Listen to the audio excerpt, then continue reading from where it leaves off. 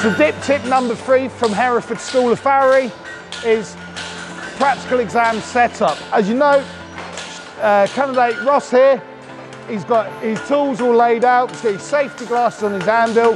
Remember, it's important to be wearing safety glasses when working on the anvil. He's got his anvil tools set up. He's only got the tools he needs for the task given. He's got spare tools and they're in the box behind him should he need them. But there's nothing worse than seeing everyone with all their spares because they can't find the tool they need to pick up. Okay, that's really important. His fire's all ready to go, it's ticking over.